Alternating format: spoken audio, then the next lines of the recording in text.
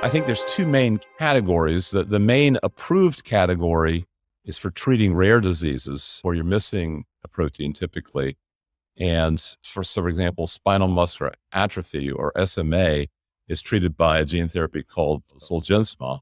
And because they're rare, it costs a lot of money to do clinical trials. And so that has to be amortized over a very small population. So Zolgensma is about $2 million per dose, making it the most expensive category of drug in history. At the other extreme for a category of drugs, which is very similar in the way it's delivered. So you have a single gene or a single messenger RNA or a single DNA wrapped in a viral capsid or a lipid nanoparticle.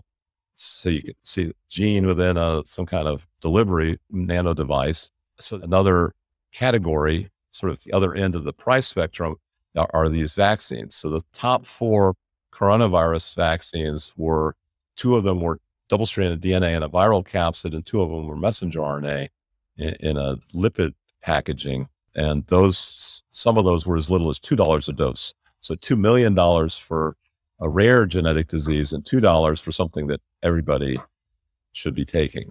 So there were actually 4 papers that we published, all of them using gene therapy. 3 of them used AAV virus, it's a very small capsid. One of them used cytomegalovirus. But the main one that you're probably referring to was actually Noah Davidson was a postdoctoral fellow in my lab who was on 3 of those papers.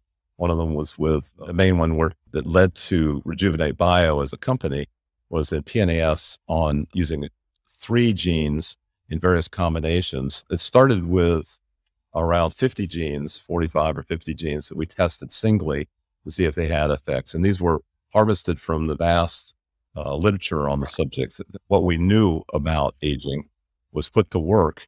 And we asked, of all the proteins that go down with age, maybe if we boosted some of those back up, they would cause reversal or make it easier to recover from age-related diseases.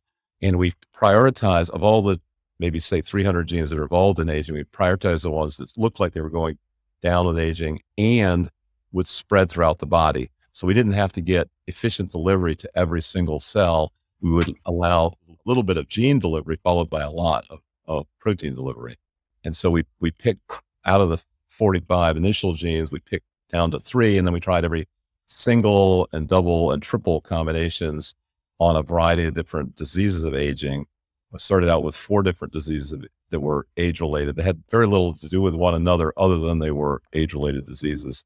And then somebody heard about this and suggested a 5th one, and now we're doing 7 or 8 of different diseases. But again, it's a good way of testing that what you're looking at is kind of one of the core components of aging rather than just some minor symptom of aging that you're providing some kind of symptom relief. We want to really get at the core of it. So, that was the first paper of the 4. So I think aging research has progressed tremendously recently, along with many other fields of biology and medicine, partly because we're in the times of where we're getting the payoff of the exponential improvement in reading and writing DNA and a number of related things that you can make. If you can read and write DNA, that you could make these other adjacent technologies. And that's all spilling over into aging research. And so it's come from a very kind of sketchy background, where there's a lot of wishful thinking and hyperbole, where people would hope that you could just change, your diet a little bit, or the fountain of youth, you change your water source. And I think that was naive. I think now we have very sophisticated understanding of what's sometimes referred to as 9 different pathways, major pathways. We have a lot of the molecules in those pathways well defined. I think we may have to get all 9 of them at once to really, because otherwise, if you fix 8 of them, then the 9th one will kill you.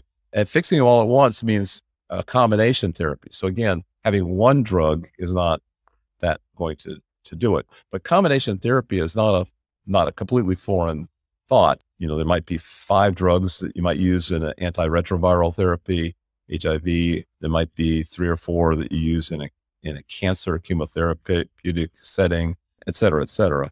So I think it's going to be combination therapy as we're going to knock out all the pathways at once.